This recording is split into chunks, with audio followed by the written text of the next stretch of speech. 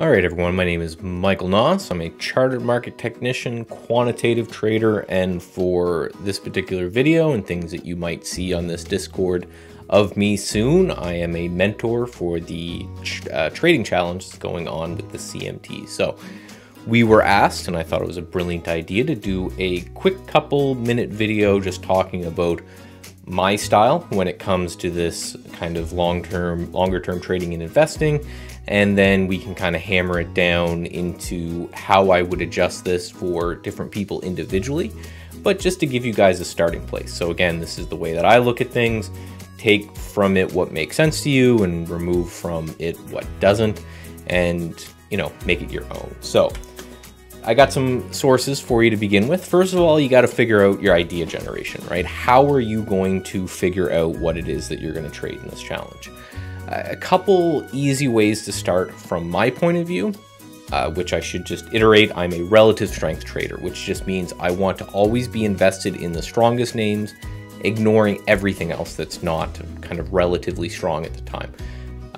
So what I like to do is with a couple sources. So we have Trade Ideas here, which is a paid for source, but I also have just a website here on stockcharts.com that would be a free source that just lists all of the spider sector ETFs, right? So you can individually go through these ones. You can see that there's a little ranking meters to show which one is high or low. You can say I want 6 months, right? You can see that the XLE or the energy sector is doing the best right now, whereas communications is doing the worst. You can go in and then click on each of these and just get a chart and do your basic analysis, see what it is of these that are interesting to you. However, it's just a quick look, right? We know energy utilities is doing great right now. Financials, communications, technology is a little bit under the weather. So if you're someone like me who wants to look for the strongest names out there, I am going to float towards the things that are doing well and kind of rotate that as time kind of changes. So here's the SPY sectors. You can change and zoom down to different kind of industries if you want from there. Now, let's say, okay, you need to then zoom in and find the individual names. Well, one thing, and this is again Trade Ideas for this, but there's a few services that will do it, is you can look at the individual names within that sector. So say I've determined that the XLE is the most interesting to me, or the energy sector, and that's the one right up here, and I want to be involved in the strongest sector. Well, I then may look for the strongest names inside that sector, and that might be as easy as scanning through, trying to figure out a few of these names that I think are interesting to me on whatever time frame is the most relevant to my trading.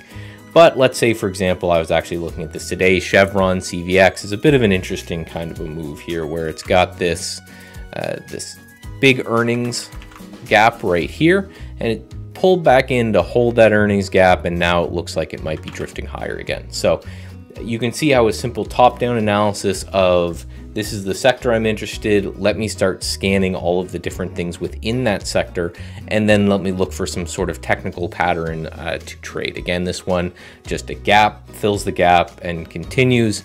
What I would do for newer traders, people who are CMT candidates, is focus on either a simple indicator or a simple pattern, and remember your support and resistance training. So when it comes to how I would trade something like CVX, you don't need to overcomplicate it, right? You can, if we zoom in a little bit here, you can see if I like the overall sector strength and trend direction, I can just grab something and say, well, we've got a lot of resistance here. You see these kind of 3 candle highs.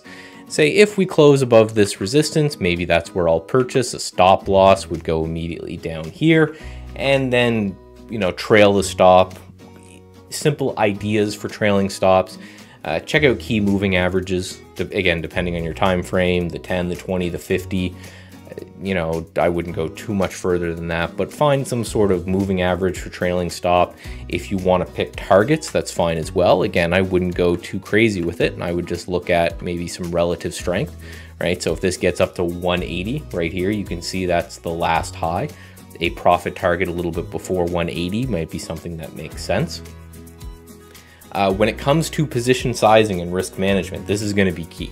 So as someone who's traded for a long time, and I've been doing this forever. You can probably see the gray in my beard.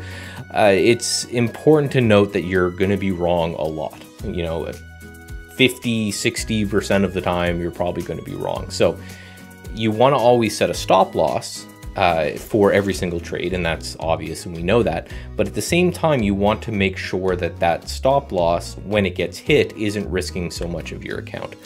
Most resources out there will tell you anywhere from 0.5% of your portfolio to 2% of your portfolio, somewhere in that range. Maybe because it's a challenge, you dial it up a bit if you want to have a bit of fun, but you need to know that every loss that you take, you need a larger gain to make up for that. So always keep in mind, how do I size this portfolio?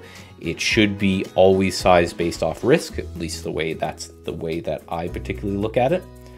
Another example, right? We can just go through, and this is a website called Finviz.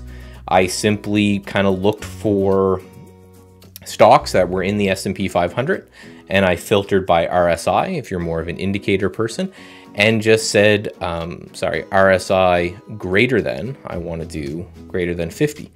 And this will refresh, and it will just show you all of the different names with an RSI that's over 50. A simple way to look for stuff that is not in downtrends. If it has an RSI over 50, generally speaking, at least in the short term, you've got some sort of an uptrend, and then you can scan in the individual names. So the first example was kind of a top-down type of approach where you look at the sector first, and then you go from there. This might be more of a bottom-up where, for example, AES right here is a decent looking little pullback. It pulled back off the highs right here, and then the highs right here. So I may look for this kind of 26, 27 area for a breakout. Stop loss would probably be below this pullback right here, but then I can also look and see, okay, this is in the utility sector. And if I go back to what I was looking at in this screen right here, you can see that utilities was the second highest sector. So again, combining the concept of relative strength, up, top down, bottom up, however you want to look at it, those are two different ways to look at it. Just remember, you will be wrong a lot. Make sure you're not doing any crazy YOLOs or anything like that.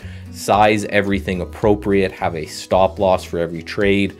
Understand that your target, if you're going to do one, should be at least maybe 1.5 to 3 times your stop loss, or have some sort of trailing metric, which kind of, you know, leaves you on board for the winners if and when they do occur. So again, I will be in kind of the mentor space when it comes to looking at and helping you guys out with this. Feel free to hit me up on Discord, ask questions. You can also hit me up on Twitter. It's just my name plus CMT.